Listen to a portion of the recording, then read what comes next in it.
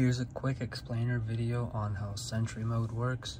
So you'd want to go to settings, safety, and here it's on already. You could turn it on, and there are other little things that you should know. So obviously sentry mode uses up battery, but if that's not a problem, then you could turn camera-based detection on. That will help with improving the safety beyond just the physical damage to car.